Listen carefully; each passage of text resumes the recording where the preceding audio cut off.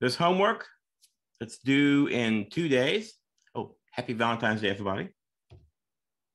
The homework is to modify your Hello World program so that it does a few extra things. It does a better job of checking its arguments and issues an additional error message.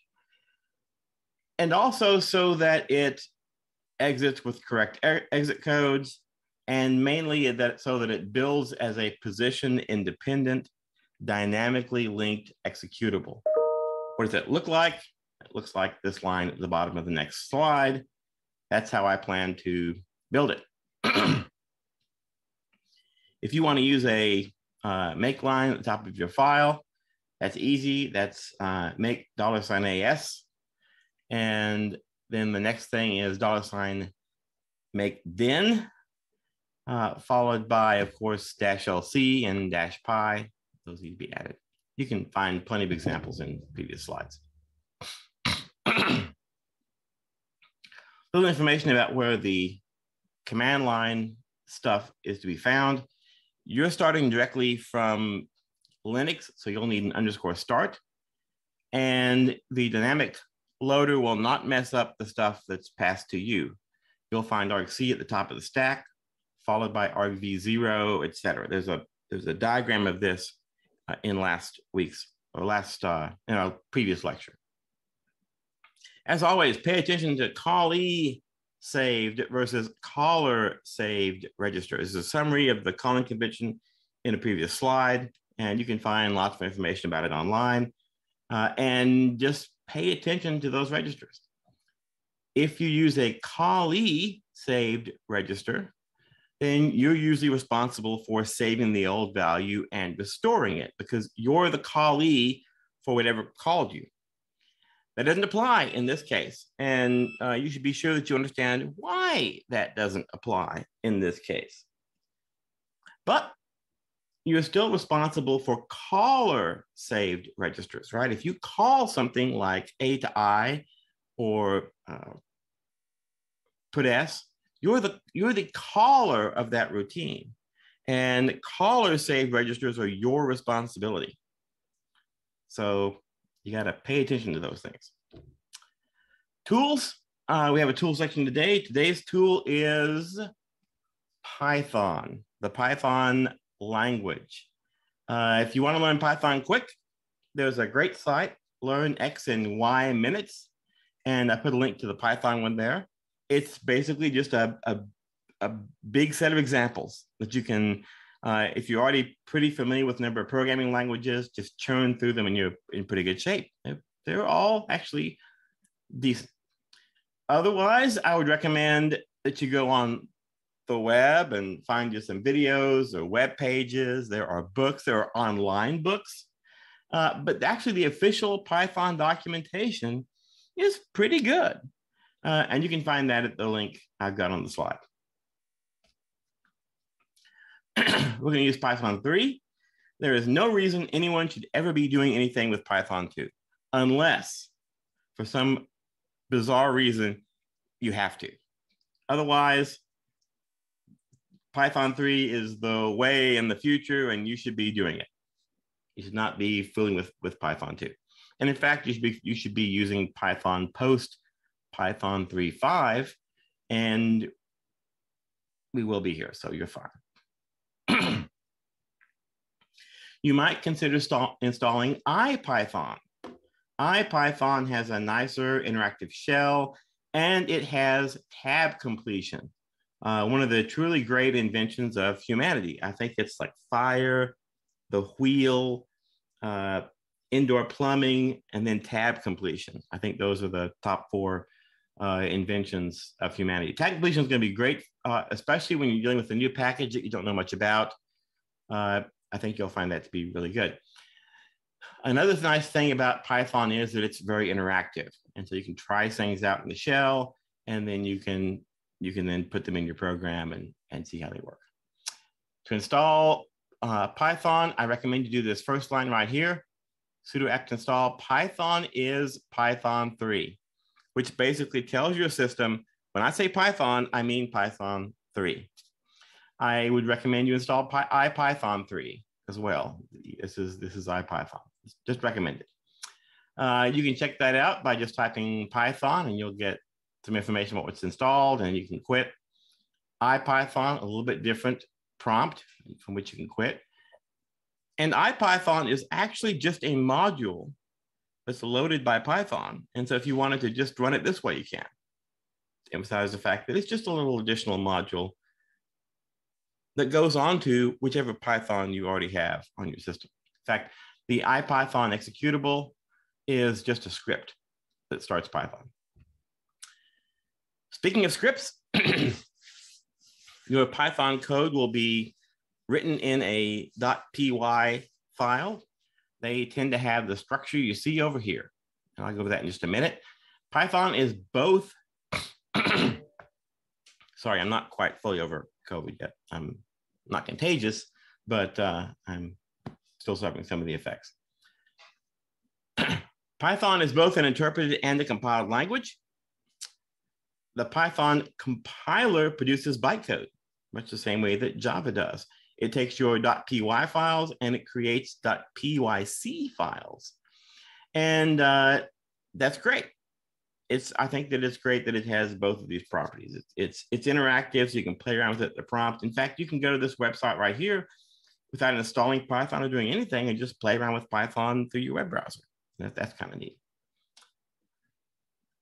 All right, this script over here. So you want to tell it how to start the Python interpreter or the compiler. It'll figure out which one you need. Things get compiled when they are included by another file. So don't expect every little script you have to automatically get compiled. It's not the way Python functions. So here we have the little shebang, the little hash mark followed by an exclamation mark. And then I use user bin env, which says look up an executable in my environment. And that executable is Python 3. And so that will go and find whichever Python 3 is in my environment and run it, passing it the rest of this, of the code in the body. We have a little documentation string here that says what the purpose of the file is.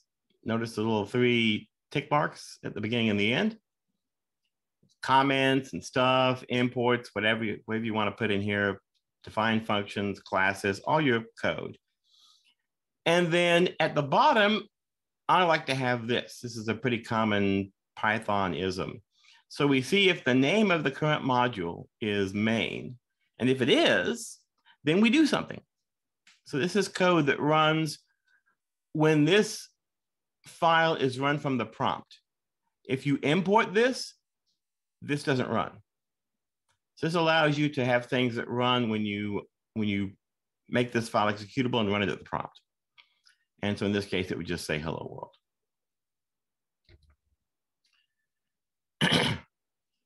I love, because I got a strange bent to me. I love it when people tell me, oh, here's how it finds your code and shows me this sort of twisted flowchart. Because you can often find vulnerabilities when there's complexity.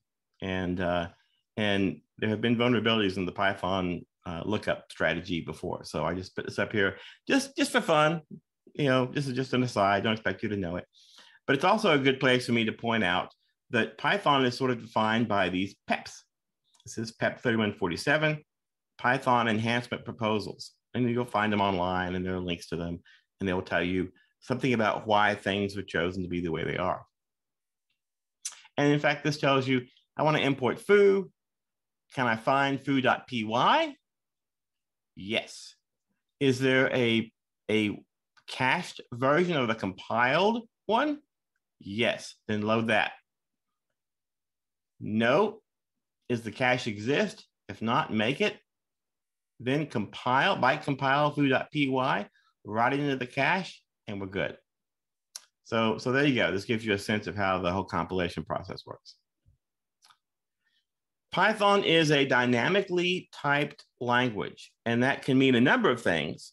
But in this case, what that means is basically the type of an object is, or the type of a variable is, depends on the contents of the variable.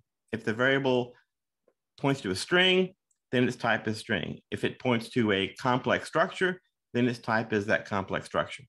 And there is no type associated with the variable itself, so that can change throughout runtime. And so there's not really, unless you write it, any type checking in the system as such. You can still get type errors. So up at the top, we said a equal to 5. We print it out, prints 5. We said a equal to the string 5, print it out, prints 5. A little bit tricky there. The type of a, in this case, is string, str. I could say a colon int equals 5. This colon int is a type hint, and it's just a hint.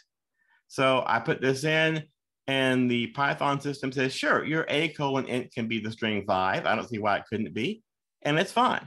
It ignores type hints. At runtime, at compile time, at interpreter time, it ignores type hints and just does whatever you tell it. We'll see how to make these type hints actually mean something a little bit later.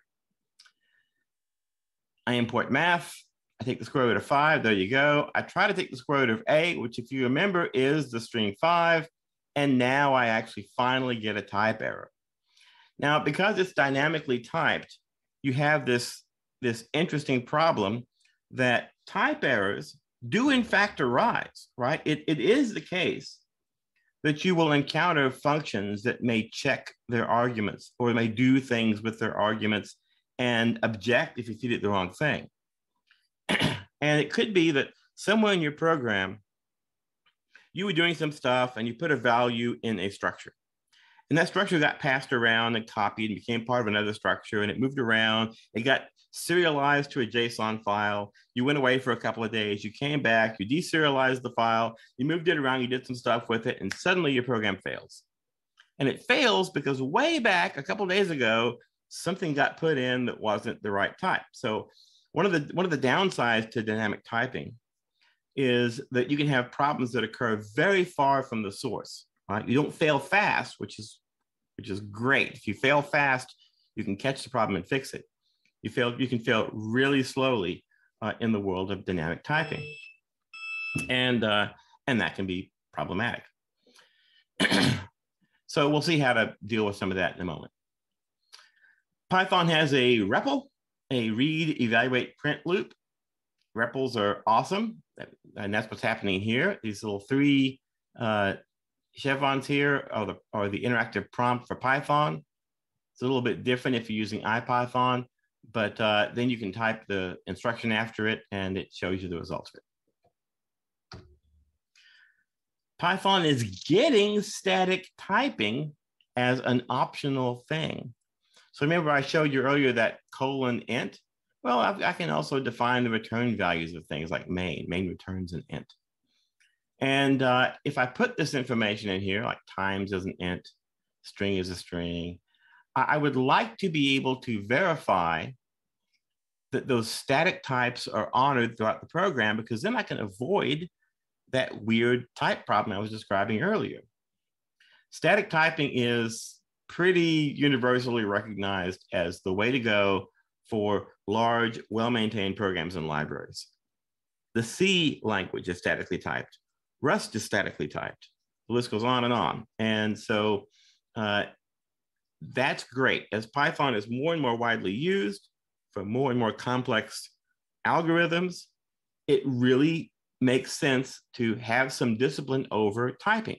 Type systems are there to help the compiler catch errors for you, right? It's more information the compiler has to say, I think you're doing the wrong thing here, and to object.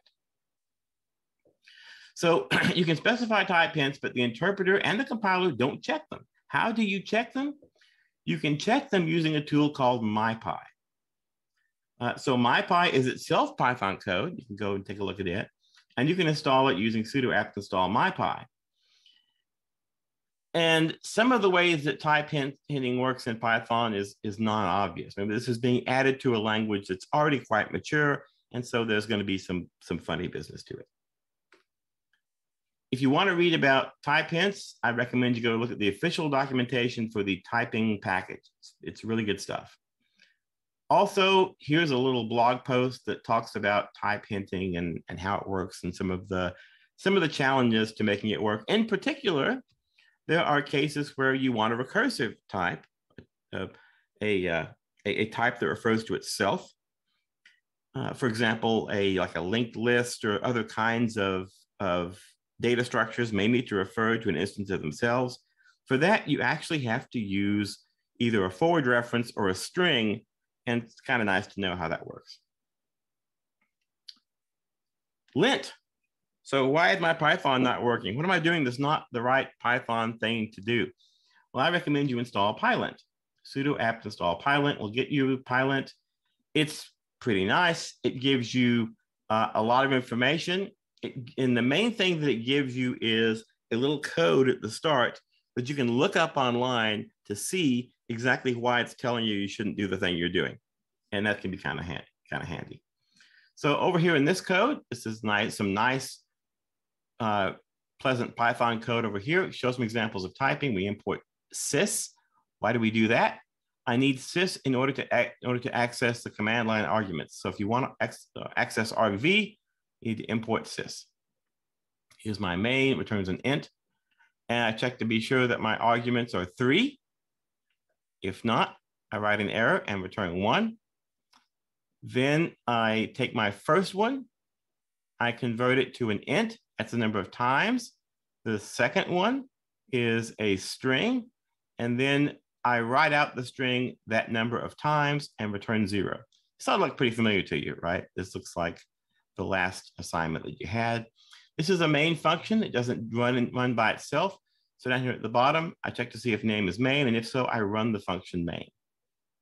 There you go. That's a nice little example, I think, of a little Python program. And if you run pylint on it, it will complain.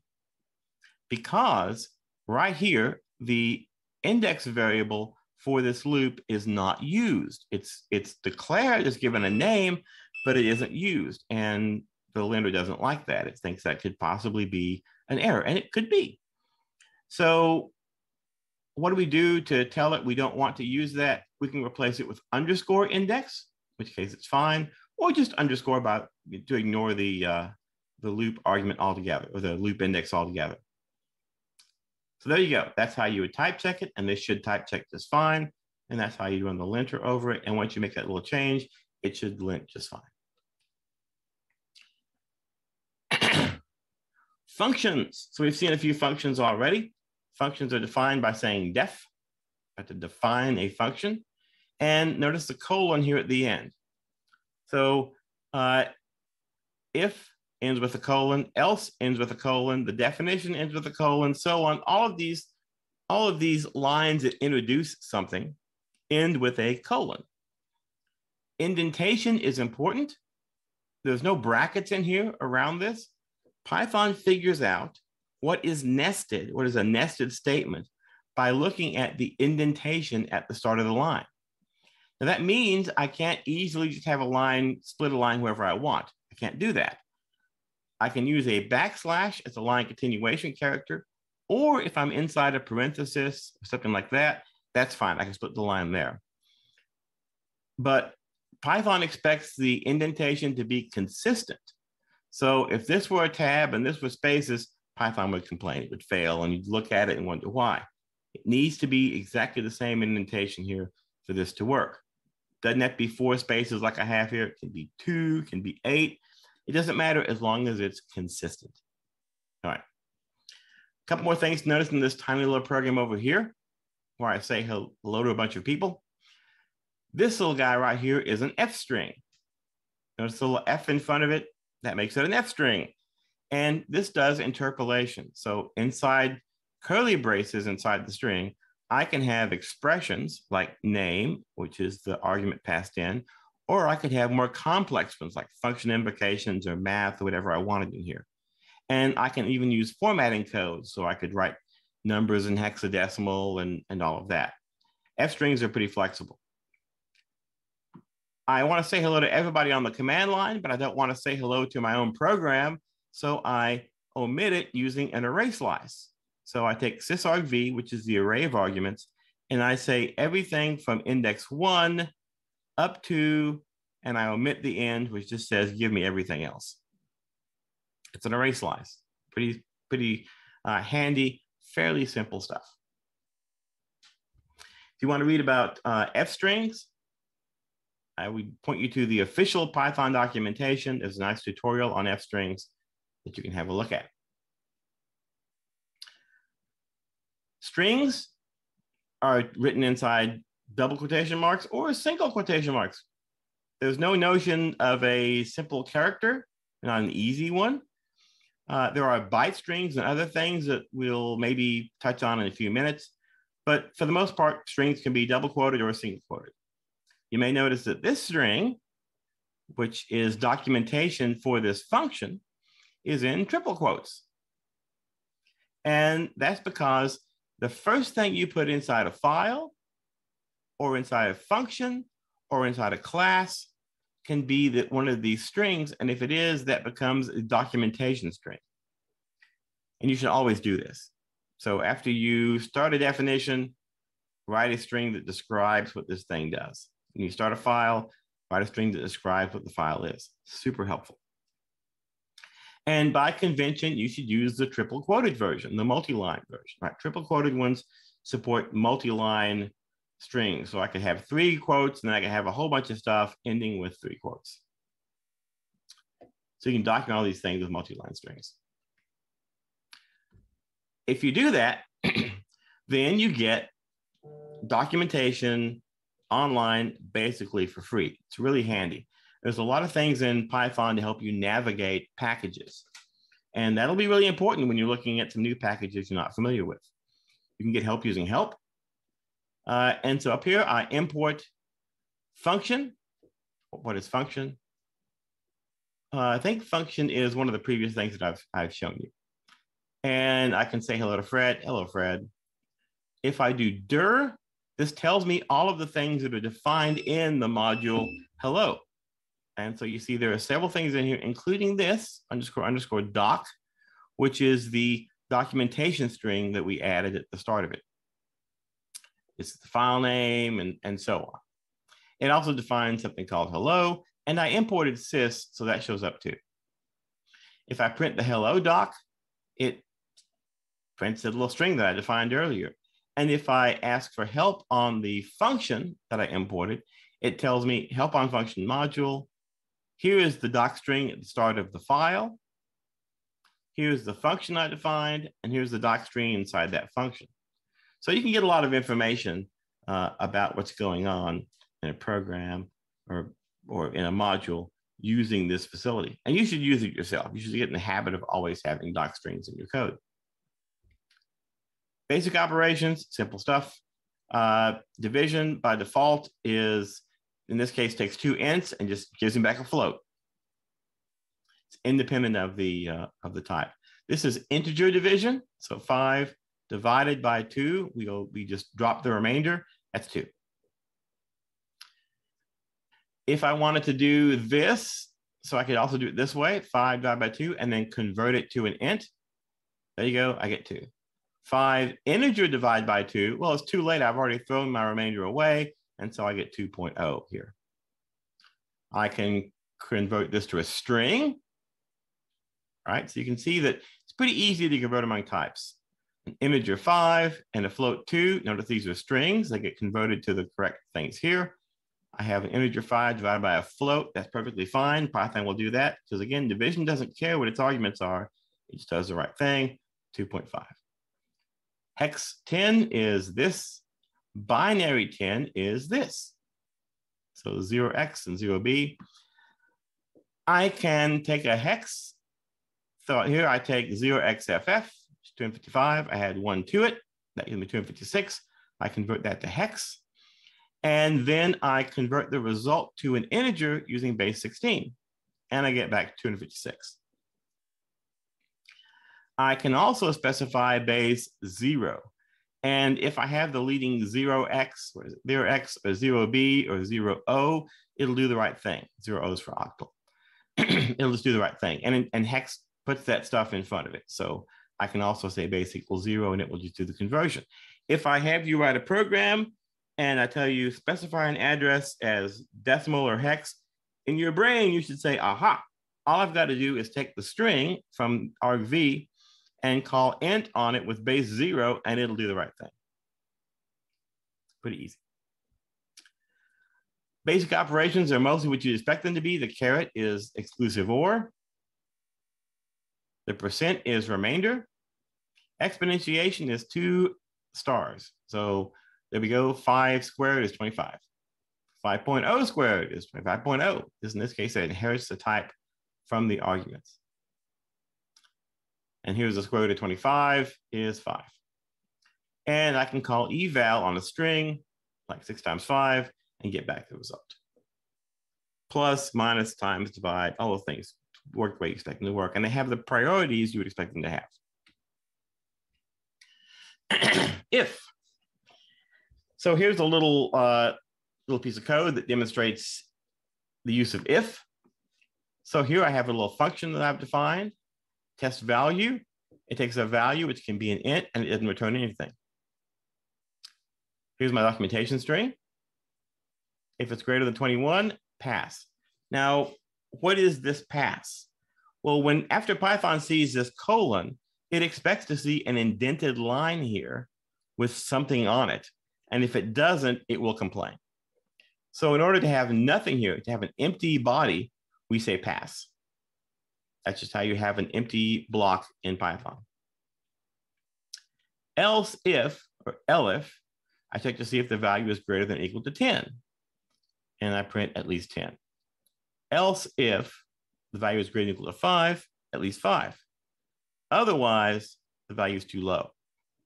So then down here in my interactive piece, right, if I imported this, I would get test value as the function.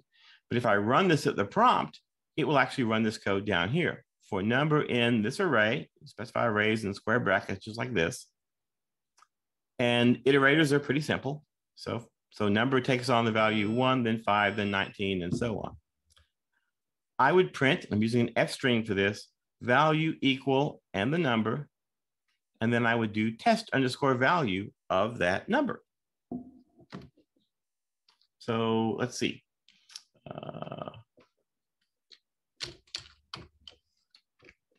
There we go. And so sure enough, testify runs, and value 1 too low, 5 at least 5, 19 is at least 10, 9 is at least 5, 22 is nothing because we passed, and 14 is at least 10. All right. Ifs are pretty simple.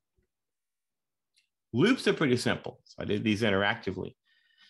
So if you're interacting with Python, here I define a little variable, a is 13. And then I start writing a loop while a is greater than 10, colon.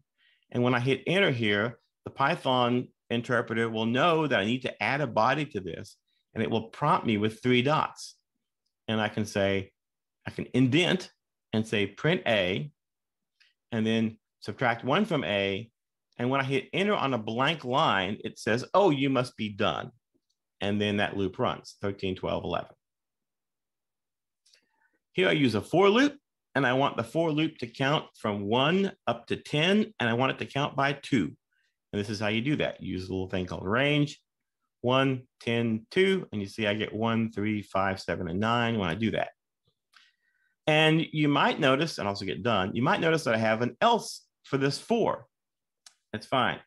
The for loop or the while loop will run. The else is going to run at the end of the loop. Or if this loop never ran up here at the top, let's say a started out as 9, which is not greater than 10, the else would run.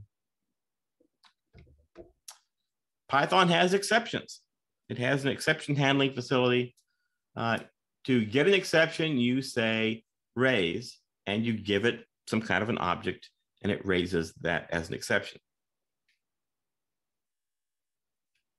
To catch exceptions, you can use a try block. So here's try colon.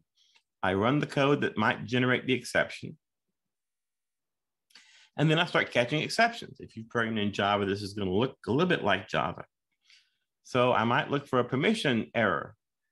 And I grab the permission error as the variable error so that I can then print it out. I use an F string and I say bad permissions error. File not found error. I don't even capture the error here. I just say no such file, and give the file name. If it's something else, I just say bad thing happened, whatever that might be. Otherwise, right, if none of these exceptional cases happen, then I close the stream, right? This must have worked. I can close the stream. And then finally always runs, right? So these except clauses run if a particular exception happens. This else clause runs if no exception happens, and finally runs whether or not an exception happens. And then I'm done. Hopefully that makes a little bit of sense. This is a really quick introduction to Python. Python is an object-oriented programming language, so it has objects and classes. And much like most other languages, a class is essentially a template for creating instances of that class, which are themselves called objects. Modern Python has an object hierarchy similar in many ways to Java's. Everything inherits from object. If you want to specify what you inherit from, you put it in parentheses after the name. Implicitly, greeter is inheriting from object, but you don't have to say that. So here's my greeter class. Notice it's got a docstring. Where is my new? Where's the thing that initializes an instance? It's right here. Underscore underscore init underscore underscore is what initializes an instance. So Python will build an instance of greeter and hand it to you as self. And then you can modify it as you see fit. In this case, I add a variable to it. Self.greeting is equal to the greeting that we pass in. This gets stored in the instance, not in the class, but in the instance. Later on, if I want to get a greeting, I give it a name. Self is the first argument, and hands me back a string. Here's my docstring, and I return self greeting plus space plus name. And I can just directly greet somebody, which will write it out. There's a println of self get greeting name. So it just goes ahead and calls this to get the greeting and then prints it. Here's my main function where I make a new greeter. All right, there's my variable with its type. And then this is how you invoke the constructor. You give it the class name and then the arguments in parentheses. And then in this case, it's going to run over all of the arguments except for the name itself, greet each one, and we're done.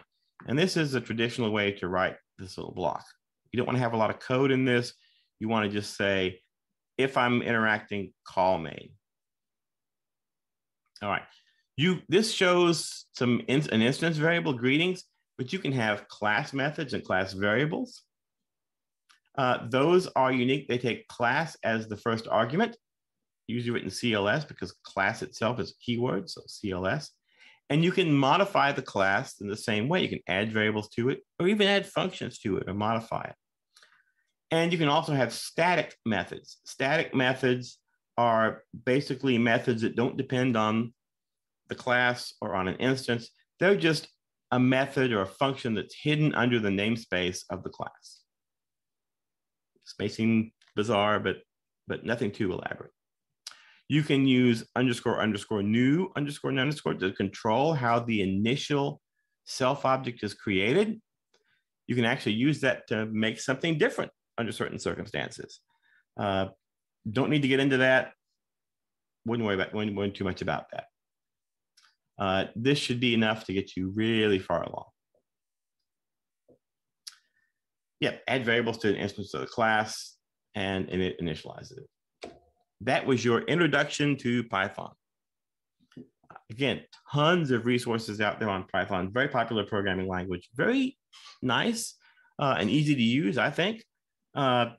It's a lot of people love it. I think you will find it slightly easier to learn than assembly. Right, so on a scale of 1 to 10, if assembly it's moderately hard, so give it a 6. Python is a 1, so you should be much happier. Let's talk about Capstone and PyElf tools in reverse order. Let's talk about PyElf tools first. So you can go to the GitHub site for it if you want to take a look at it. PyElf tools is a Python library for reading ELF files. does just what it says on the tin. You point it to an ELF file. It's going to read in the header, make the contents of the header available. It's going to read in the sections and segment tables, the string tables, the symbol tables, all that information, and then make it available to your Python code programmatically. The easiest way to install it is with pip, the little Python installer. And you may not already have pip on your system. You may or may not. If you don't, sudo apt install python 3 pip will get pip for you. And then you can just say pip install py-elf-tools. And you're good to go. And to test it out, you can hop into a Python interpreter and you can see how that goes. So let's go ahead and use IPython for this. And have I installed IPython on here? I may not have. Oh, I have. Good. Good. So we can go ahead and I wonder if I've even installed this. I might not have.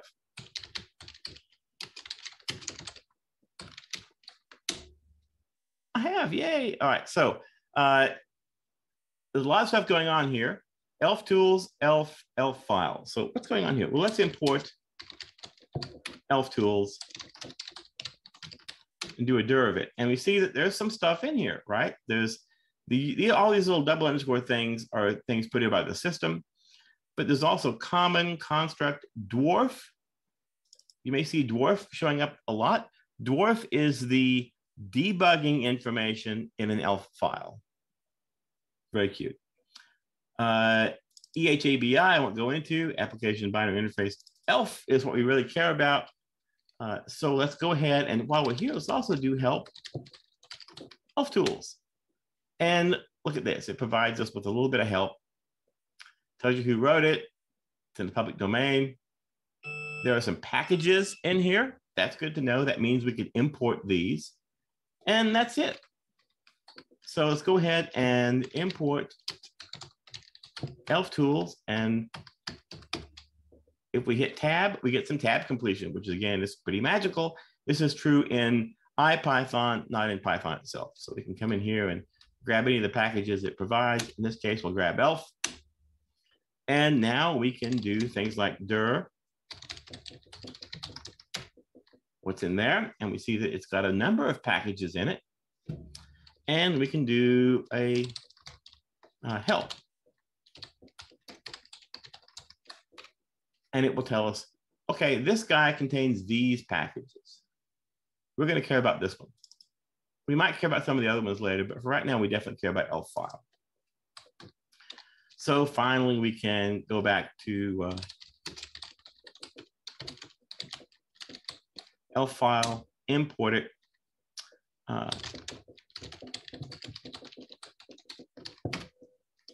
See what's in it. Lots of stuff in it. You'll notice that we have a number of things defined and some more packages.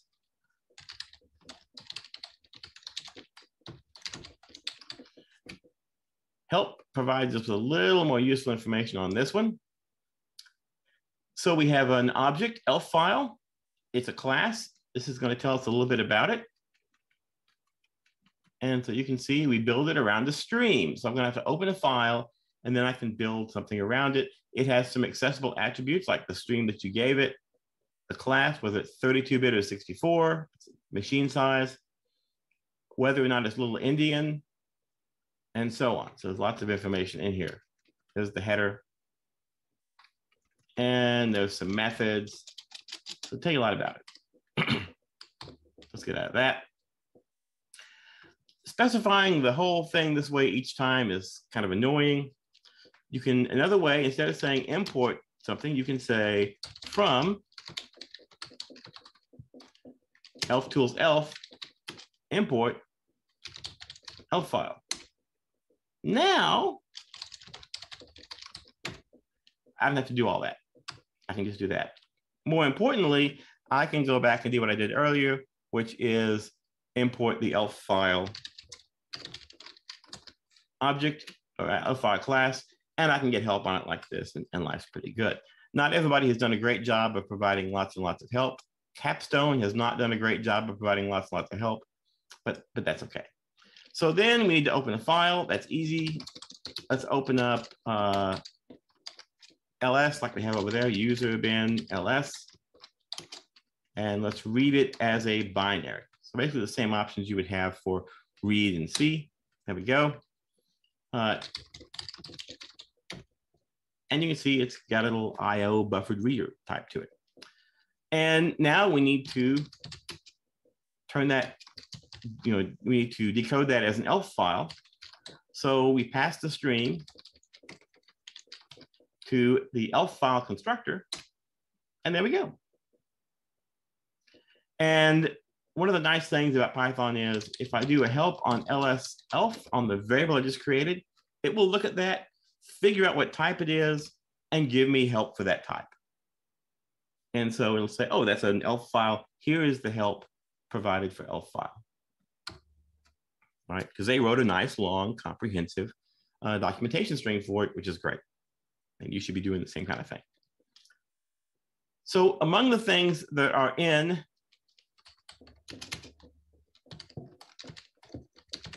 the ELF structure is, we can hit tab a couple times, and you see we get nice tab completion here. Again, because I'm using IPython.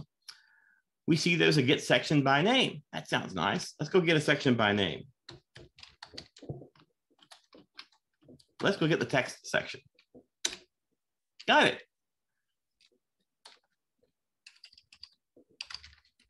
We could go get the data section if there's a data section. Let's see if there is. Got it. We could get the foo section. Let's try that. No problem. It's going to always respond, and it's only going to be after the fact that you can find out if that section actually existed. Again, this is an instance of something. I don't know what it is, but I can find out more about this variable by typing help with it, and it tells me, oh, it's a section, and here are some of the methods to get information from it. So text by itself tells me it's that. Data tells me it's that. Foo is not nothing. It's not anything because there's no foo section. I have to watch for that. Right? It has the special type none type. And so you can check for it like that. All right. And then you'll know that you didn't get a foo section. So we could get the start address of the entire program, the entry point.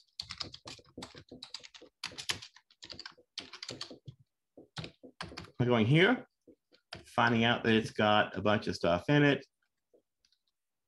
In particular, header. That sounds good.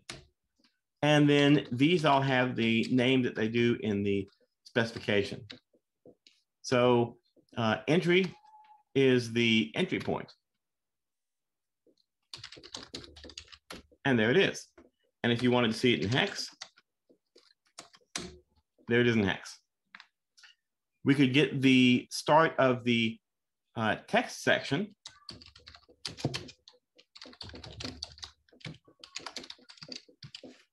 Same kind of thing. And there it is. So this text section starts here. The entry point is later on, it's here. And that gives you some information. If you want the bytes that make up the text section, well,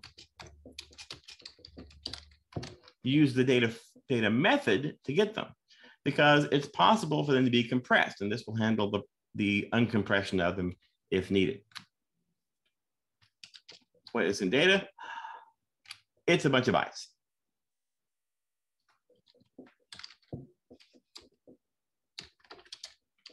If we look at the first 10 bytes, there you go. And you can see this little B in front of it means it's a byte string. So it's not a character string, right? Because that would be UTF-8. This is just a byte string, just a stream of bytes. And you see the bytes are E8, AV, F9, FF, and so on. There you go. So an interesting question is, what is the address of that byte? Well, it's that. What's the address of that byte? Well, it's that plus 1. Okay? Shouldn't be too complicated, right? An array is just an array. The 0th element in the array is the first byte of the data in the text section. What's the virtual memory address of that byte? It's the address of the start of the text section. So you'll have to keep track of those and add the offset into the array to the address of the section to get actual memory addresses. But you can do that. You can manage that. Enough of that. Capstone is a disassembler engine, and it deals with multiple architectures and platforms. You can disassemble ARM, 64-bit ARM, a bunch of different processors. You can have a look at it to see which ones you want. In particular, it will disassemble 64-bit x86 machine code. And we need to install the Python package for it. And again, we can use pip for that. So we just say pip3, install Capstone, and then we should have Capstone. And Capstone is actually a nice little C library, but it's got Python wrappers associated with it. So it'll be nice and fast. If you want to later on use the C library to build other kinds of programs, you certainly can. We can test it out the same way. So back over here, CS is a little thing that builds, it's CS short for Capstone, that will build the disassembler for us. And this is the type for an instruction. We're going to want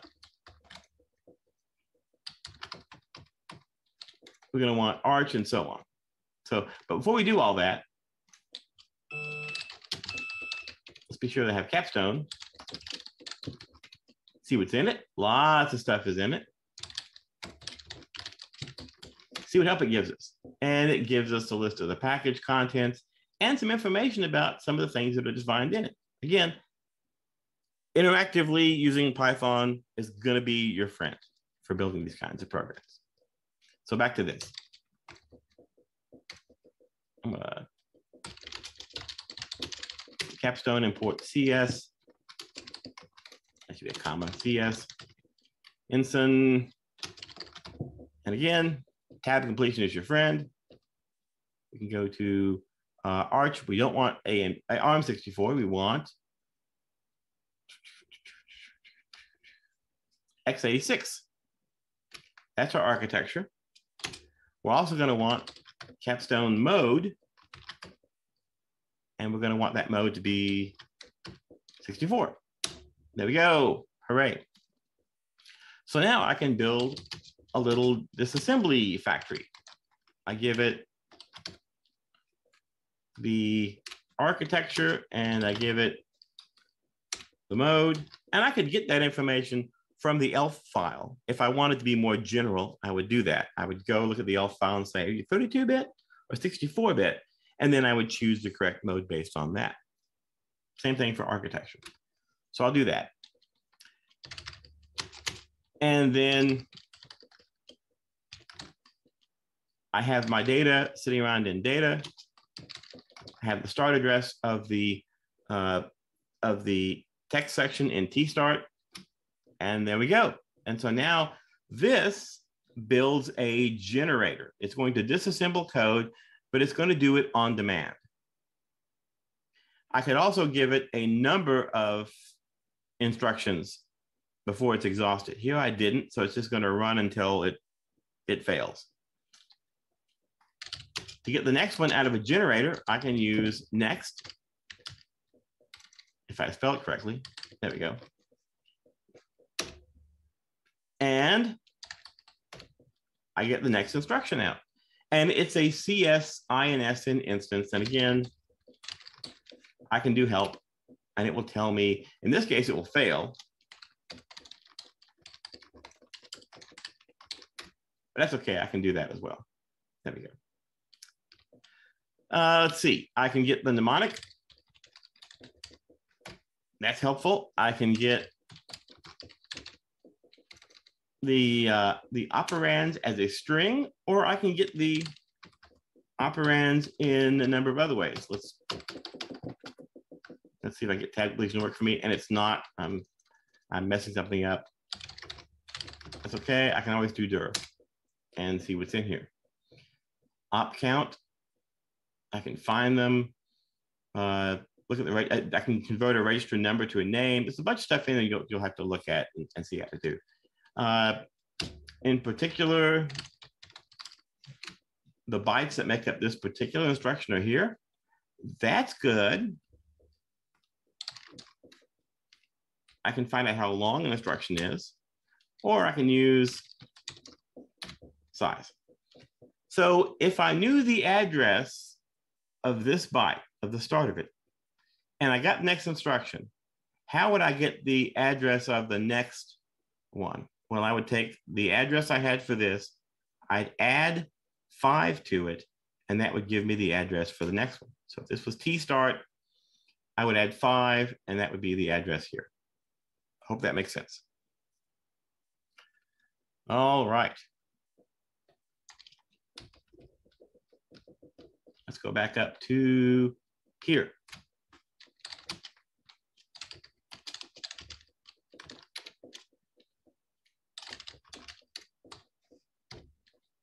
Let's see.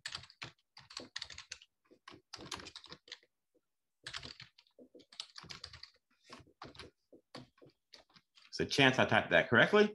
Let's see if I did. And there we go. There's a disassembly of the text section. So you can see this is a generator, so I can use it as if it were just a normal iterator. I just iterate over the things that are in there. For each one, I print out the mnemonic and the op string, and look at that. I get a disassembly. I didn't print the addresses, but I could have, right? I know that I start out at T-start. I know what, how long each one is. So each time I would just add that to it, and I could print out the addresses that way. There you go.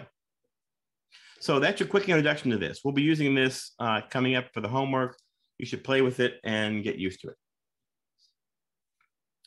All right, that's a lot to cover in a short amount of time. I think we can get through stack alignment, and then we'll take a quick break. It's a lot of material today, so let's dig into it.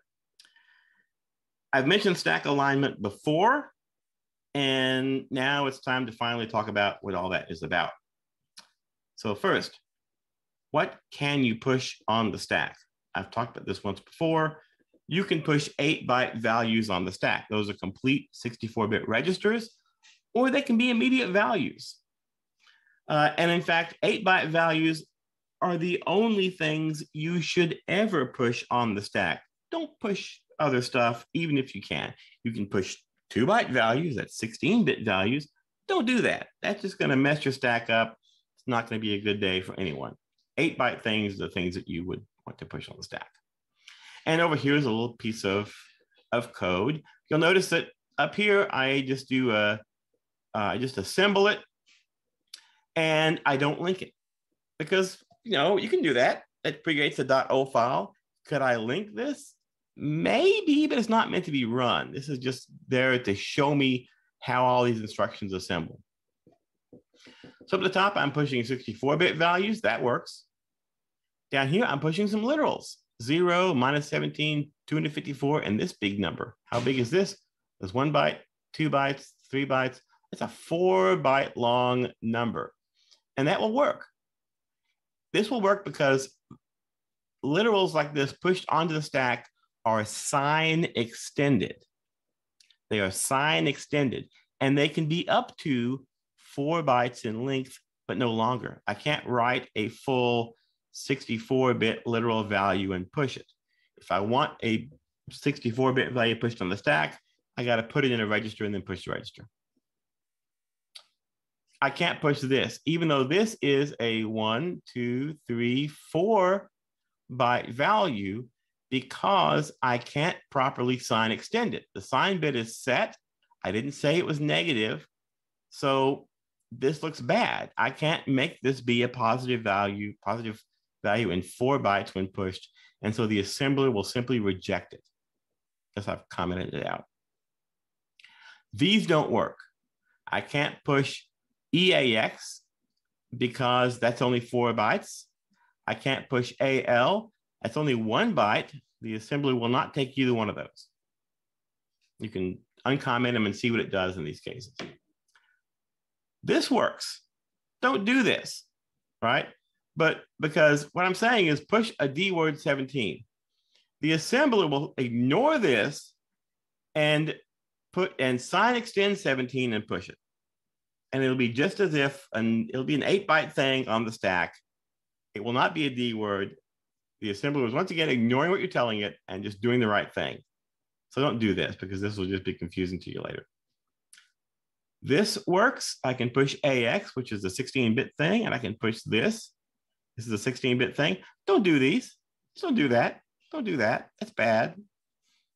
And I can't push XMM, YMM, or ZMM registers on the stack.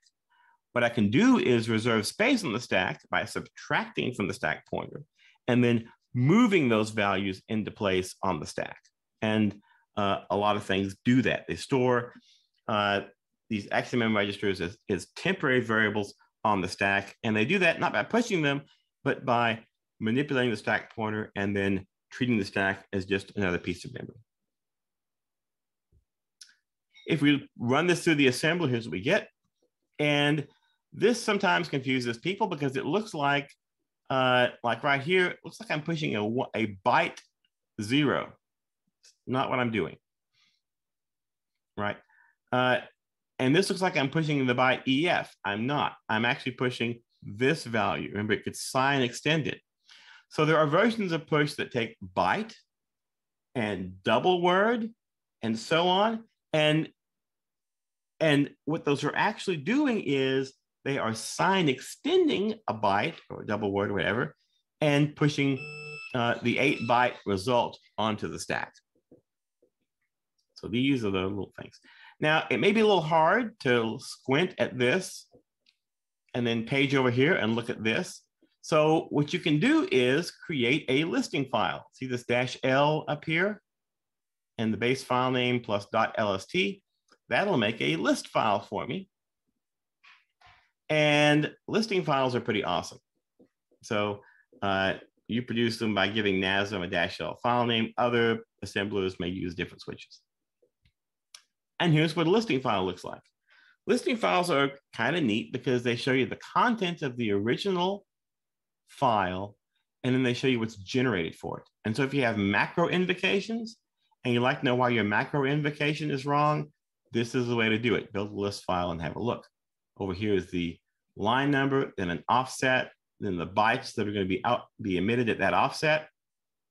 And then here's the original code. So if we take a look at push RAX, turns into a single byte instruction. RBX, single byte instruction.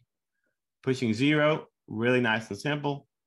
This gets sign extended because I can't, this will fit in a byte, but it won't be properly sign extended if I put it in a byte. And so I expand it over here to be a 4-byte thing. Same for this. This will work just fine. So I output the 4-byte. That won't work. That won't work. This will, pushing double word 17. But again, it uses 6A, the same thing it used up here. So it's really pushing this hex 11, or 17, which will then get sign extended to be a 8-byte value. And so on.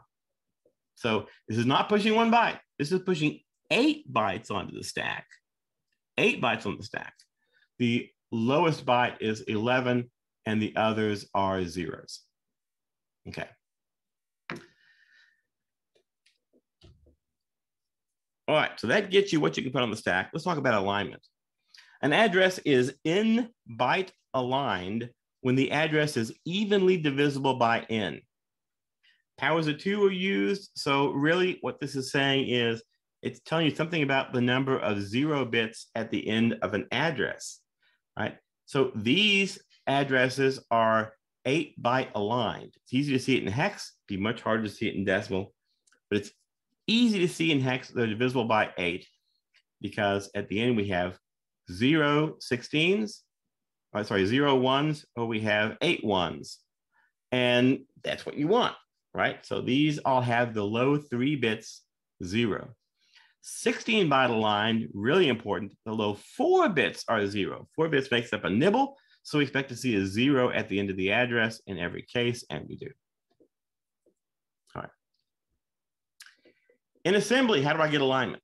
If I want something to be aligned in my assembly, I just say align and the number of the byte alignment in front of that thing. And this could actually be something like 10. Sometimes there are reasons to align with things that aren't powers of 2, but they're very rare and you probably won't encounter them in this class. Here we align 8. We align this address .top.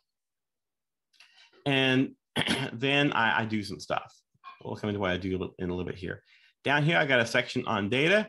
I align it on an 8-byte boundary. That's great because these are all quad word addresses. And these are the addresses of these strings. So what is this little piece of code doing? You can plug this in and run it. I believe I have it lying around.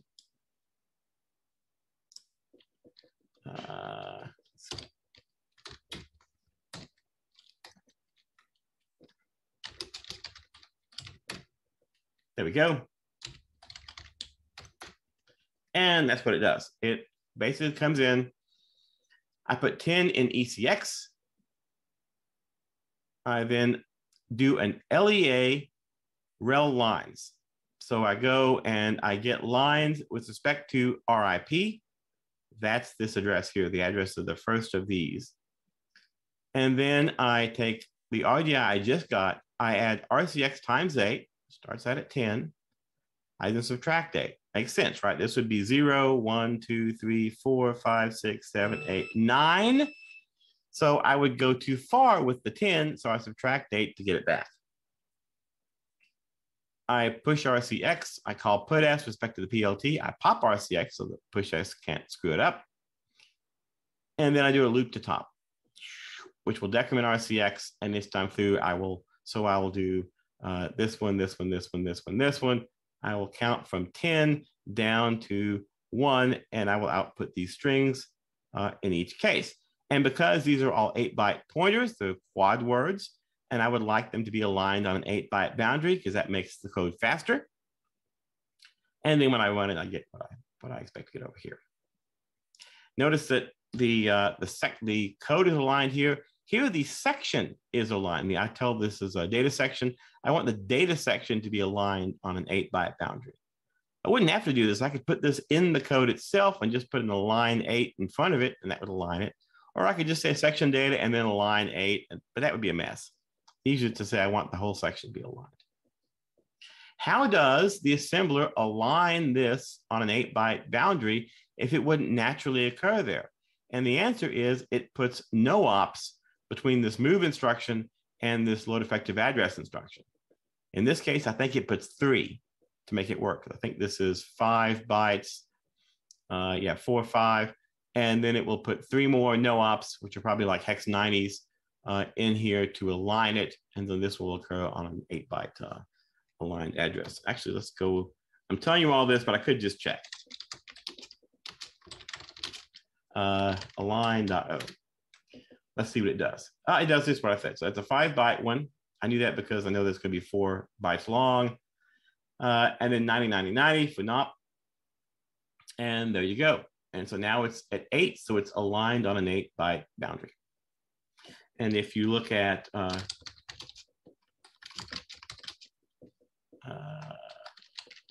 align.o, there we go. Sorry, not quite wide enough. You will see alignment information over here at the end, and you'll see that we wanted our data section to be aligned on an 8-byte boundary, and sure enough, it has align 8 right here. All right. Why do we align stuff? Memory is moved around in pages, which are 4,096 bytes in length.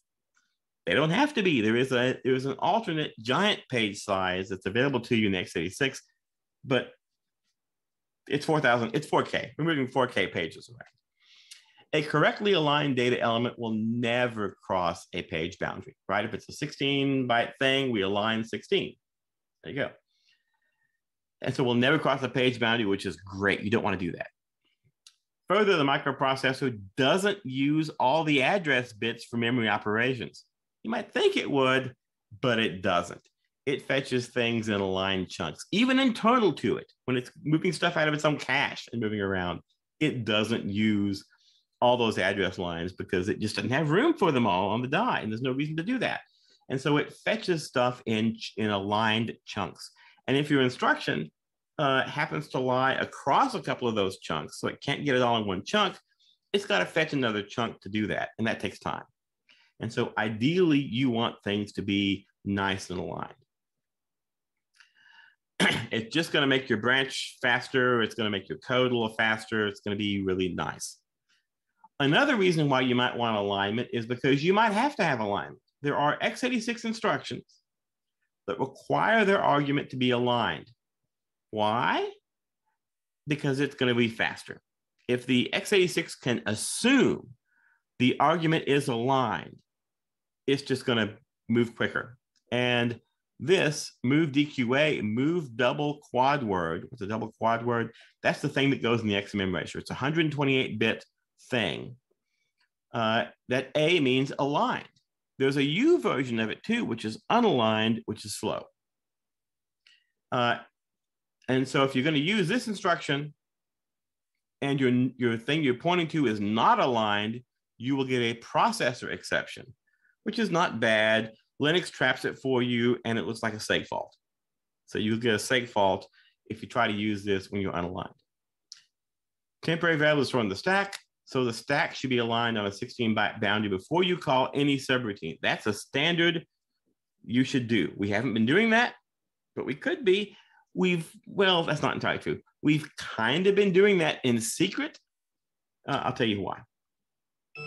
So using an aligned version of an instruction will cause a processor general protection exception if the target address is not aligned and it looks like a seg fault. Here's some code.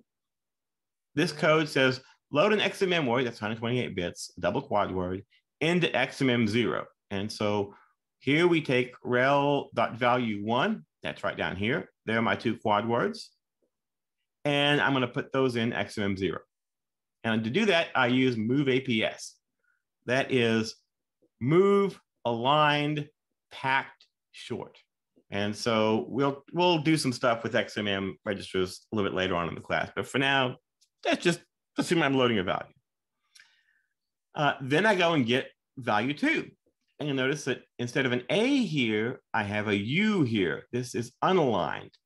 This does not require it to be aligned. So I go and get value 2, which is not aligned, and it's fine. Right? This value is aligned because right before it I said align 16. This one is not aligned because right before it I have a data byte. And so now it's off by 1. And then I have move APS, this third one, where I try to get value 2 using the aligned version of the instruction, and something's going to happen. Let's see what that something might be. Build X-align, and to see it, we can just run it, and oh, look at that, seg fault. Let's go ahead and run it in the debugger.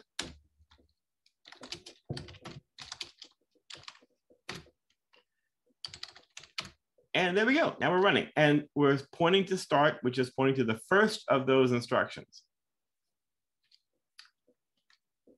And I will mention that printing an XMM register in GDB is quite a trip. It assumes that you might want 4 floats, or you might want 2 doubles, or you might want 16 8-bit ints, 16 bytes, and so on. It gives you all the different ways you can have a look at it, including as a 128-bit int. So right now it all contains zeros.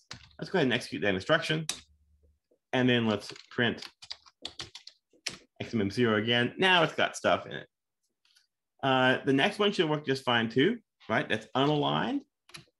And then the next one is the aligned version. So let's take a step. Bam. segfault. So hopefully I've convinced you that that's a bad thing. You can get a segfault. Alignment at start. Well, here we go. Here's some code. And in this code, I call printf. And printf can print floating point numbers. And it uses the XMM registers to print those floating point numbers and to receive them as arguments. And it expects them to be aligned. And it expects your stack to be aligned. And if your stack's not aligned, when you call printf, you'll get a segfault. So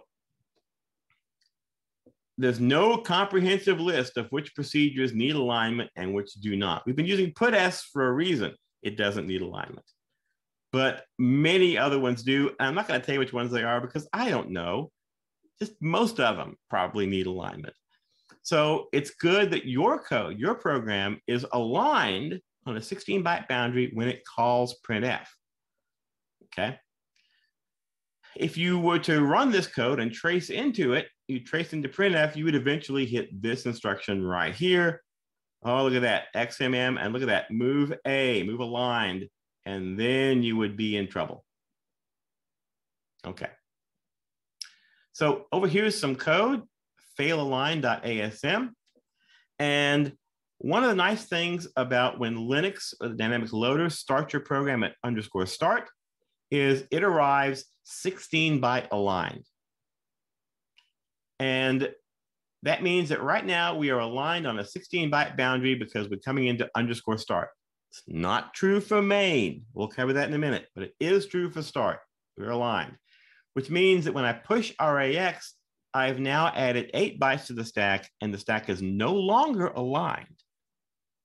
This will work fine, this will work fine, and this will cause a segfault. Will it really?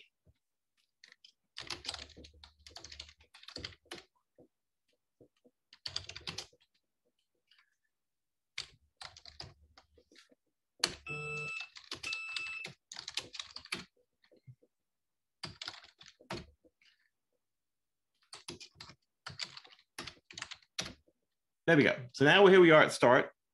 Had to get to the dynamic loader for it. And if you look up at RSP right here, there's its address. See that 0 on the end? It's aligned. It is aligned. We're good. We take a step, we push RAX, and now it's not aligned. Bad. So we then go ahead and load the message. Do that, and we call printf, bam, segfault. And you notice where it segfaults. It segfaults right here where I told you it was going to segfault. All right.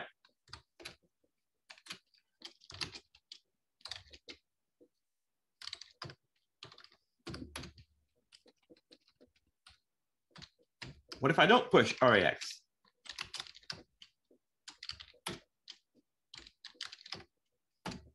It works. Okay, so there you go. Watch out for that.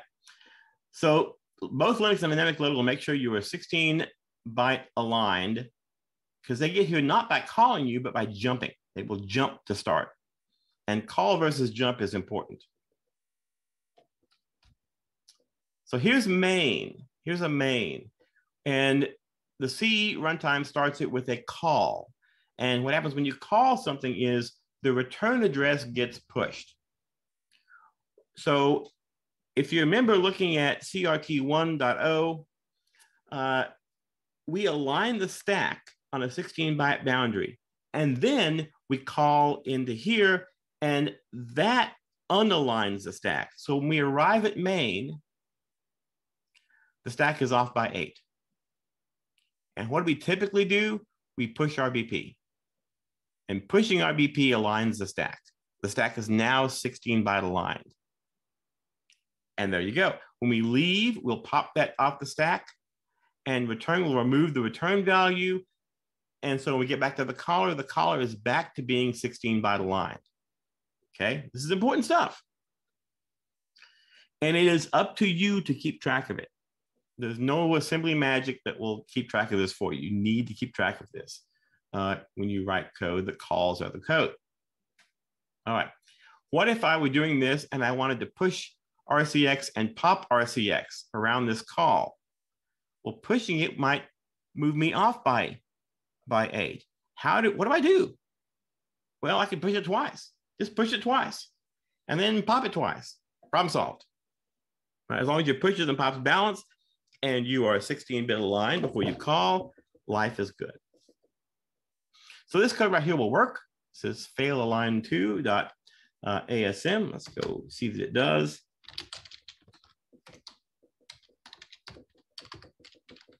There it is.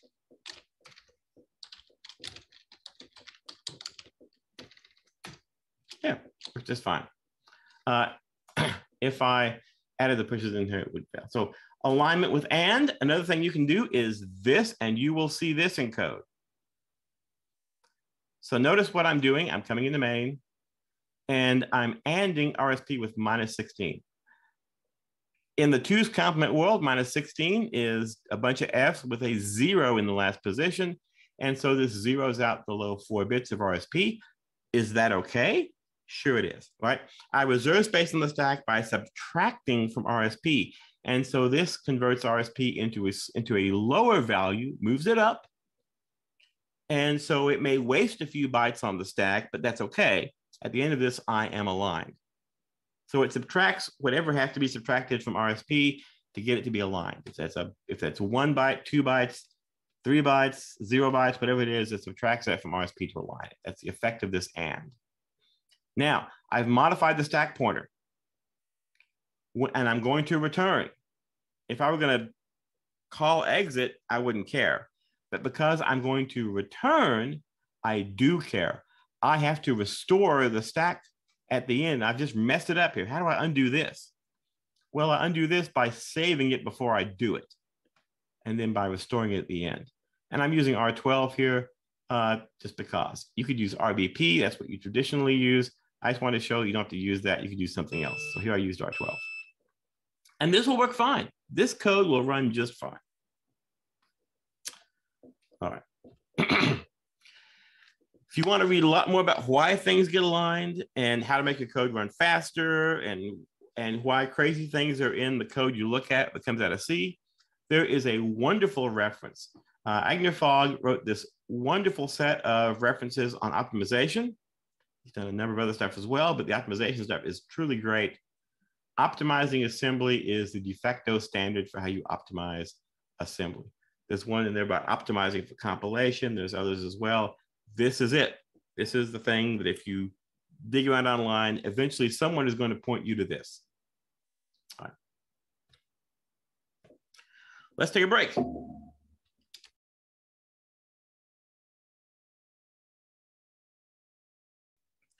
Program flow review. So a flow graph is just a graph whose vertices are program nodes. They could be single instructions, they could be lines of code, they could be subprograms, whatever makes sense. And typically we think of them in 2 varieties, a function node and a predicate node. There can be other kinds as well, but this is going to suit us pretty well for what we need to do. A proper program is a program with a single entry point. Control enters the program in a single place, and a single exit. When control leaves the proper program, it goes to a single destination. And then for every node of the program, there's a path from entry to exit that contains the node. So there's no unreachable code or trap code because we wouldn't know how to analyze that. Proper programs basically represent functions. They have flow graphs that look like this one down here. Composition, that's just where I take a node in a program flow and I expand it by replacing it with something like a loop or a sequence or an if then else or any other old proper program. And I can do that because basically for example, like this little do block here, it's got an in and an out. I just pull it out and I drop some other thing that has a single entry, single exit in it, and I'm good. And the result's still gonna be a proper program if the thing I plug in is a proper program. So there you go. And we can call this a composite program if you want to be fancy. Prime programs, those are proper programs with no proper subprogram of more than a single node. So Here I have a little sequence. I can't make it any smaller without it being a single node. Here and if then else, same thing applies. Here is a while loop, same thing applies. This one's not, right? I can cut this and I can cut this. And now I have this little proper subprogram, which is a sequence. And, and so this is not a prime. Structured program is a program composed using a fixed basis set of primes. That is, it contains only some allowable set of control structures. That's it. Whew. Back to reviewing the structure theorem, which we talked about last time. Every proper program is execution equivalent, meaning it's going to execute the same nodes in the same order, to a structured program composed from while do, if then else, and sequence using only the original function and predicate nodes and possibly an additional counter that's limited by a number of bits. And Harlan Mills is your source for the proof on that. And here's how the proof works. The proof is constructive. Step one, assign every operation in the program an integer and assign the exit of the program the number 0. Divide the operations into classes. You may have to do some stuff for assembly, but that's okay. If there's a function, it's going to perform something and then it's going to go on to this next index. So we've numbered this node. Let's say we give it 7. We've numbered the node it hits here. Let's say it's 9. It's going to do 7. And then we're going to set the counter equal to 9. Same thing down here. We do something and we are going to go on to maybe, let's say 5 or 17. And so we would set the counter equal to 5, the counter equal to 17 up here. And we would create a little sequence or an if then else. And so I've gone from a little node, a function or predicate node, to a little program prime, a sequence or an if then else. And I can in turn treat that as if it's a little subprogram. There we go. So that's step 2. Step 1 was number them. Step 2 is do this for each one of them. Step 3 is plug them in. Plug them into the structure. We initialize C to be the first node on entry. While it's not the exit, not 0. Then if it's 1, we do this. If it's 2, we do this, and so on. And there you go. There's more details to the proof itself, but trust me, this is sort of proof by picture. The full proof can be found in the literature. But more importantly, this tells us how to structure a program. Let's look at an example of doing this. And so we need a problem to look at, and I've been picking on this one for a while, so I'll keep picking on this one. There's something called X-on/X-off flow control that you may or may not be aware of. It's a serial flow control system. What is flow control? Flow control decides who gets to talk and when they can talk. And so if I'm sending data to a receiver and the receiver's buffer fills up, the receiver needs to tell me stop sending. And it can do that with special lines like DTS and CTS, and there are even a few other standards for it. Or it can do that by transmitting back a byte to me to tell me stop and wait till I catch up. And that byte would be X off, say transmit off, which is a control S, or 13 if you count it, proceeded S is the 13th, because that's how the control stuff typically works. So 13 is the X off, Q is X on, and there you go. And these are hex, of course. And your terminal probably supports this. So if I can get my terminal back, there we go. Find dot. That didn't run long enough. Let's go to find dot. And if I can, I didn't get it out in time. If I hit Control S, I didn't even hit it. My terminal just hangs up. If I hit Control Q, then all that stuff comes through. And so if you ever had a terminal hang on you, it could be because you hit Control S. Just hit Control Q. All right. So X on, X off is still a thing that's around, and it shows up in all kinds of places. We want to implement this. This is code that I liberated from a piece of software that talks to an old Apple laser writer. but I had lying around. And you see up at the top, it defines X on and X off. It's got a little header that defines some stuff to transmit serial code in bytes. I thought about rebuilding this for an Arduino, but I don't know. I don't want it to add too much complexity to the program. So here you go. Same with X off. I give it the length I want to send, and then I give it the bytes I want to send.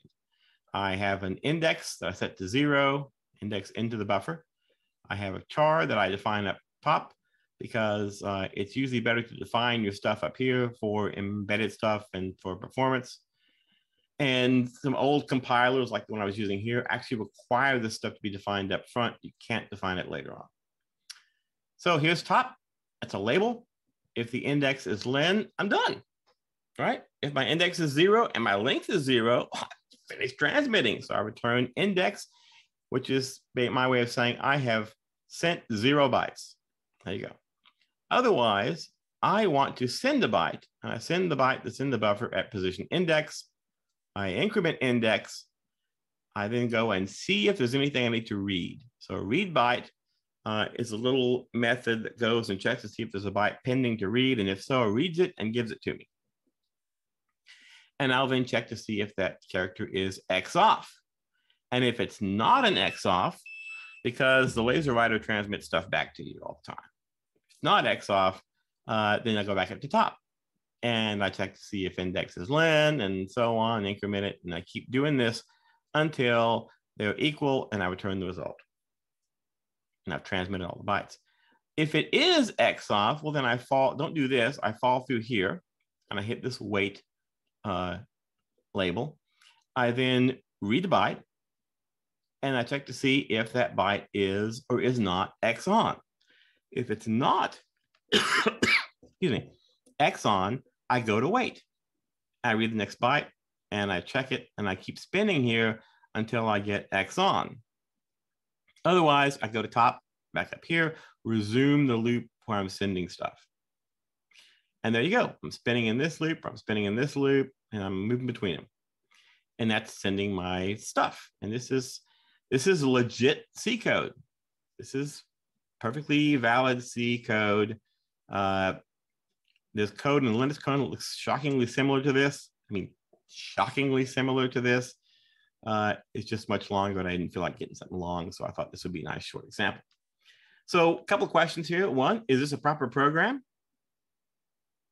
Anyone want to hazard a guess? Single entry, single exit, no unreachable or trap code. Everybody's either too muted or too scared to answer. The answer is yes, it's a proper program. Right, we come in here at the top, we run the stuff in here, we return to the caller. It's the only exit. We could have multiple returns in here that all return to the caller. That'd be fine. They all go back to the same place. And of course, the code's all reachable. And so there we go. Proper program. Is it a structured program in the sense that we built it out of sequence, if then else, while do? No, it's not. It's not a structured program. It kind of looks like a while loop, but it's got this weird return up here at the top. That's not what we need it to be. So it's not quite. So let's build a flow graph for it and see what that looks like. Here is the flow graph for it. Super complicated stuff here, people. Index is 0, CH is 0. Here's my little top guy, right? There's top. And there's top. If I check to see if index is length, if it is, I'm done. Return the index. If it's not, I plow ahead, send a byte, increment the index, read a byte, check to see if it's X off. If it's not X off, I go around. If it is, I come in here to wait, read a byte, see if it's X on. And while it's not X on, I spin. When it's finally X on, I come up here and back to the top. There you go. So there's my little flow graph for it. You should be able to take a program that looks like this, or some assembly even maybe, and produce something that looks like this. Let's structure it. So let's apply the structure theorem to it. It is a proper program. Single entry, single exit, path through everything. Life's pretty good. Is it structured? We'll come back to that. That's an interesting question. So we're going to structure it with sequence, while do. We're going to use a do while just because it's going to be convenient to do so, and an if then else. So step one is to number the nodes. That's a super complicated and very hard step. I made it harder because I wanted to show that the numbering is arbitrary. And so I started out 1, 2, 3, but I didn't want you to think you had to do it that way. So I did 1, 2, 3, 4, 5 over here, 6, 7, 8, 9, and 10. So I threw this in here just to be obnoxious. The numbering is arbitrary. You need to keep track of what the first thing is, and you need to number the exit line 0. Other than that, you number them however you want to number them, and that's fine. So then I create all the little primes. Where did these things come from? So here's, let's pick on 5. Index is equal to len, true is 10, false is 3. Here's 5, index equal to len. On true, I go to 10. On false, I go to 3. And so that's where that came from. This just tells me, C tells me the node I'm about to execute. Think of it like your program counter. And so I modify the program counter, and then that's what it does. So once I've built all these little programs, this is super simple, and I've used C as my label here, I need to put it in a larger structure. And so here we go. I initialize C to 1 because 1 is the number of the first node I reach on entry. If that had been 14, I would have initialized it to 14. And then I come into a while loop. This is a while loop here. It may not look obviously like one, but it is. So I check to see if C is not equal to 0. And while that's true, I do all this stuff. When it's false, I exit. So a little sequence of a setting and then a while loop. And so the first thing I do is C equal to 1? This is an if then else. Here's the then part. The else part is everything below it. Same for this. Then part, everything below it is else. So a bunch of nested ifs. I check to see if it's 1. If it is, I do this. This is this. Really not complicated. So I set C to 1, come in here. It's not equal to 0. It is equal to 1. So I set index equal to 0 and set C2. Come around. It's not 0. It is 2. So I do CH equals 0, set C equal to 5. Come around. Come down here. I check to see if index is len. If it's not, I set C equal to 3. Come around, and so on. So you see, I'm simulating the original control flow of the program using this process. And the whole thing is here. Here's the second half of it, in case you fear that I'm being lazy. My daughter's running around like crazy outside, so I'll close the door. She's home with COVID. So there we go. I can take some of those primes and combine them. What do I mean by that? So let's go back to these little guys right here. So after I set this equal to 0, I set C equal to 2, and we know that I'm going to go around the loop, and I'm going to do this next. I'm going to set CH equal to 0. Does anybody else reference 2? And nobody else does. So after I do this, I'll always do this, and nobody else will do it. So I might as well take this and plug it in here. And so I have index equals 0, followed by CH equals 0, followed by C getting set to 5. So the idea is if something is referenced exactly once, like 2, I can plug in for that reference. Now, clearly I can't plug in for the first one because this has to always be the start. And if things are referenced twice, like C equal 5 here, and here, and here, and here, I don't want to plug in for that. I want to, because I have to duplicate stuff. But if I just do it for the ones that are only referenced once, I wind up with these 3 structures. Here's one. This is structure 5. This is structure 1. And this is structure 8. And these are all referenced multiple times, right? 5 is referenced here, and here, and here.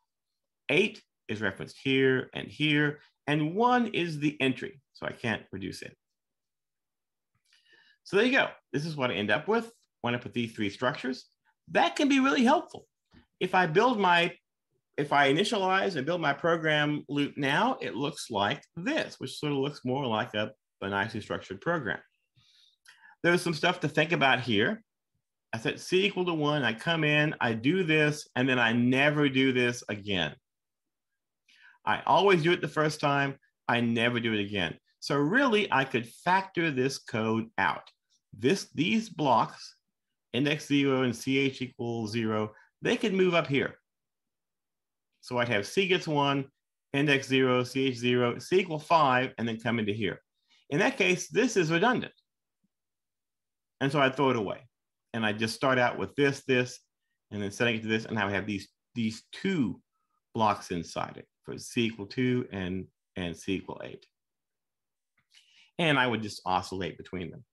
So it turns out when you do this kind of analysis, it exposes latent structure that's in the program. And in particular, what's happening down here at 8 is I'm reading about checking if it's X on and then spinning until it is. So this is my little, and of course I go around to do it, but this is my little wait for X on state.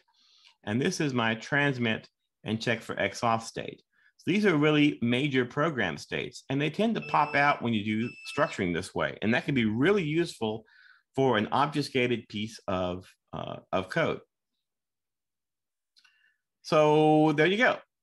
So if I wanted you to structure something, you need to do the complicated work of numbering the nodes, of building all the little subprograms. Maybe I would want you to be done at that point, or maybe I'd want you to combine the ones you could combine. I would probably not ask you to build this, but getting to this state is pretty good. And can we go further? We absolutely can. So part of the point of this is a very mechanical procedure. I can write code, and I have written code that does this, and others have too. When you see a piece of assembly being read in and structured C code popping out the other side, they're doing this, okay? All right, I can identify loops, right? Here's structure number 8. So when C is 8, I come in here, and on this path, I leave C at 8. So I go around and do this again. This is like a little loop. And because it has this specific structure, it's easy for me to just turn it right into a do while. Let's turn it into a do while. So I do, read the byte while, CH not equal to X on, and I set C equal, so C is 8, and then I set it to 8 again. This is a redundant node, it's already 8, might as well get rid of it. And so there we go, simpler. Now, something to notice is I just threw away a reference to 8. The program had to, I figured that was redundant, I threw it away, now the program just has one reference to 8. That means I can substitute for 8. And I do, I just plug it in right here. So this was originally, this chunk right here was originally C equal 8, but now I've plugged in my new subprogram 8, and I've eliminated it from the larger program. There we go. And so now I would only have one entry. If I move the subprogram 1 out of the loop, and I've combined the two that were left in the loop, I just have one thing in the loop, and that's really convenient. And really, if I take a look at this, I have C equal 5 here, and C equal 5 here. This is an if then else. So when on the then side, I set C equal to 5. On the else side, I set C equal to 5. Those are the same thing at the end. I can factor that out. There it is. C equal 5. So I went from having, a bunch of references to it to just having this one right here. I can't substitute the whole thing for this. I could if I wrote it recursively, but that would be madness. So, but I can notice that this, once again, has a structure that exposes a local loop, right? I check this predicate, and if it is false, I do this and repeat. So I do this section right here while this predicate is false. So if I invert this predicate, if I check to see if index is not equal to length, Then I do this stuff while that is true. And then after it, I do this. And that looks like this. So you notice I've inverted the predicate. I come in, I check the loop predicate. If it's true, I do all the stuff I told you about and go around again. If it's false, I come out and do the other branch. And when I did that, I eliminated this redundant C = 5 node. So that's gone. And so here we go. This tells me to stop the top loop, but really it's redundant now too, because this will run and then the program always ends. So I'm kind of done. If I get rid of that, right, I end up with just these two, right? This one, I might move out at the start. This is my thing to run to end. I can substitute this into here for this one reference. And here's my whole program. And I don't need that loop. And I don't even need the counter, right? I've eliminated the counter entirely. Got lucky this time. And I eliminated that funny loop structure with all the nested ifs. That's gone. This is my whole program. And there we go. And it looks fairly nice. And my claim for you is that this is a structured program. Is it really? So it's built from while do and a do while, just for convenience. Right? I could make this into a while do by, for example, duplicating this node, moving it over here, and then moving the predicate over. So I do this once, and then I do a while do of it. I could do that, but no need to do that. And it is. So let's go take a look at it. So here we have a sequence, and here we have a sequence. These are two little sequences, right? This is a sequence of 2. This is a sequence of 2. And then that followed by another one is another sequence, and the whole thing could just be thought of as a sequence. Here's a do while over here. There's that structure, single in, single out, proper program, happens to be a prime, in this case, do while. Here's an if then else, right? Come in, here's the then part, happens to be empty. The else part happens to have something on it. It's okay, I can invert the predicate, or I can just have an empty then part, nothing too complicated. That's a sequence, right? I do this sequence, followed by this if then else, which has a do while as its else part. This whole thing is a while do, this larger blue box, right? I come in here, while this is true, I do this body, and then when it's no longer true, I exit.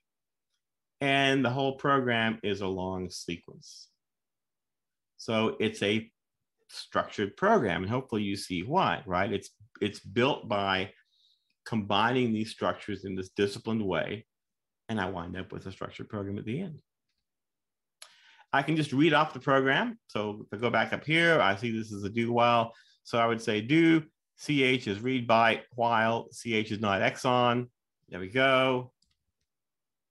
Do, CH is read byte, while CH is not equal to exon. There it is. I embed that in. You notice CH not equal to X off and the else part.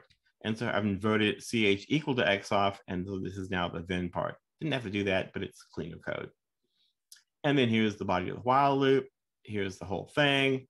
And I'm good. This is my newly nicely structured program. And it's a little slightly longer. It doesn't have anything new in it. The reason it's longer is because I have more brackets in it on lines by themselves. So I wind up with slightly longer than this was. This cheated by having all of its if on one line. But this is the way the code was written, so I just preserved it. And there you go. So I've gone from this thing to a structured program, and I can do this in an automated fashion. And if I have assembly spaghetti code, I can do this and wind up with structured assembly that has if then else's and while loops and those kinds of things. And that can ease my analysis, or at least hopefully ease it. I'm running out of time. I'm nearly done, I promise. The trick to this that I sort of alluded to earlier is that the original flow graph was actually already structured, secretly structured. The code itself wasn't, but if you take a look at this, look at that. That's a do until. And since we said we were going to admit do until, There it is. And then what's this? Well, here's a predicate. False, we do this. True, we go this way. They merge back up here. That's an if then else, right? Single in, single out, if then else. And then the whole thing here is secretly a while loop where the predicate's been negated. So while the predicate's false, we do this loop. And as soon as it's true, we terminate. The whole thing's a sequence. So there you go. It's secretly already there. You could have spotted that early on and just said, you know what? Here's your structured program. Right? You might want to invert a predicate here and invert a predicate here, but there you go. I don't have time to talk about basic blocks because we are out of time. So I'm going to stop here, and this is where we'll pick up next time.